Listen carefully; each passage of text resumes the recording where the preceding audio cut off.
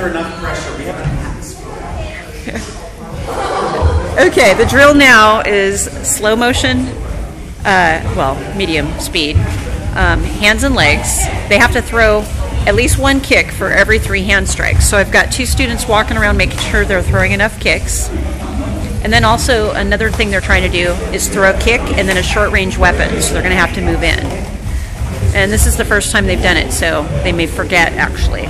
Because when you're working out, you can't think very straight. So, you guys remember kick, then short range weapon.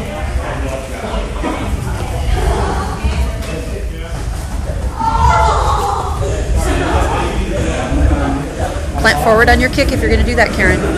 You got to walk through them, kick and plant. Good.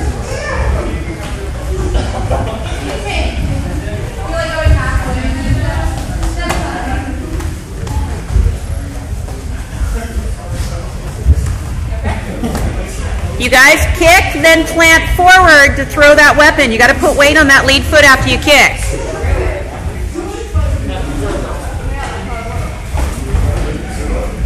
Okay, well, pretty much nobody's doing what I asked in terms of getting the kick and then the...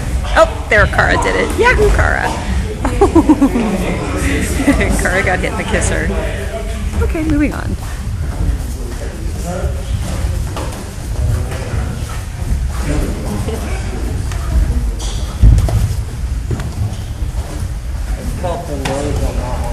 Yeah, I heard something broke. Pop.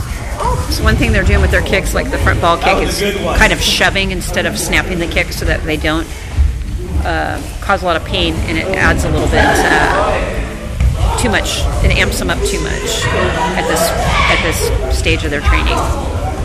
Okay, great.